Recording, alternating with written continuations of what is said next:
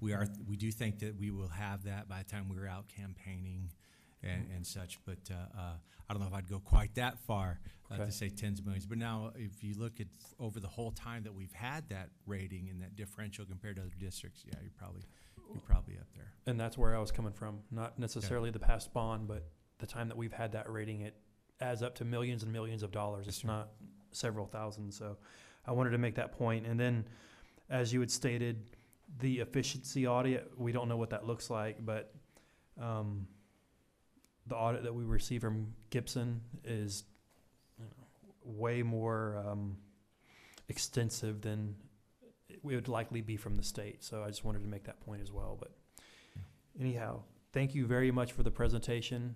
Thank you for all the hard work, especially to your team. This is a lot. So once again, kids are tied to the end of this. So I can't thank you enough for your work.